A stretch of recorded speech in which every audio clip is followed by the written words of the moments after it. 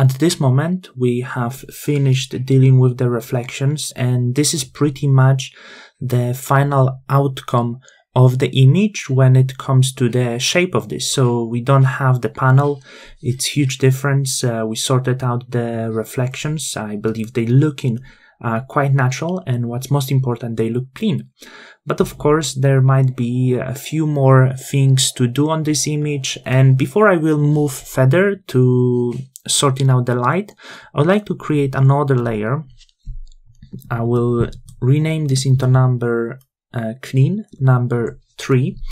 And why I'm doing this, of course I could do it a little bit earlier, but I have missed some of the spots. So before we move further, what I would do here, I would clean up all of the dirt that we have. So clean up the dirt we have on the product. It might be in a few different spots.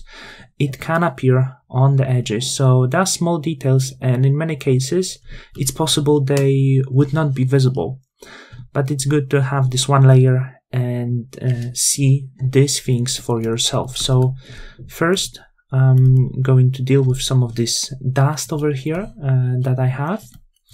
And what's most important is dealing out with the edges. So as we cut out the product, not always we will have really nice edges. So over here, it looks absolutely perfect, this edge on the side. But on the bottom, as you can see, we see it actually was sticking to the panel because we have this different color. So what I would do here with the clone stamp, I would try to blend this in softly. So I don't want to have strong and visible edge, and this is why I'm using clone stamp to blend this in. So it's not really like cleaning up, but I'm trying to cover up these bright spots over here. Not too difficult task. It might be difficult if you didn't get used to working with the tablet. So this is why it's important to work with the tablet. And also, I believe on some of these other products over here, I might have a little bit too strong of the light. So as we removed the panel, we don't want the product to look like they were taped to the image, like they are moved from somewhere else, but we want to make sure that this image look like it was the part of it since the very beginning. So also here, wherever you stick, I'm paying attention to these small details and trying to blend them in. So I'm going to do this on these other images.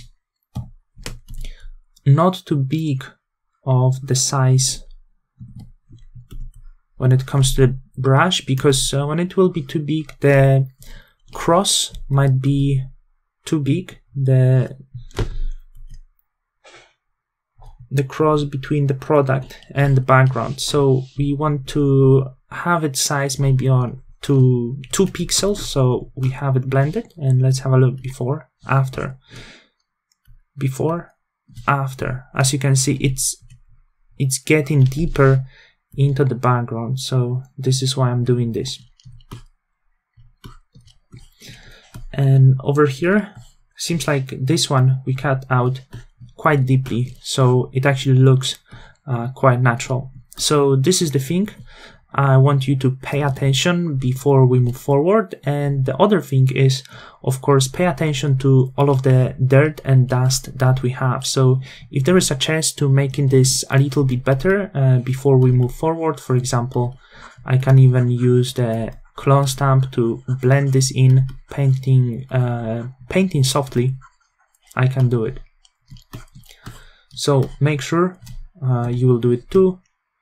Some of the reflections like this one, they can stay, but sometimes if it bothers the eye, we can of course remove this. For example, the one here. From the distance, before I thought it looks okay, but then from the distance I think it doesn't look perfect, so also I'm going to cover this up. So now let's move to the next step, and we are going to talk about a little bit more difficult tasks. So we are going to do some dodge and burn on this image.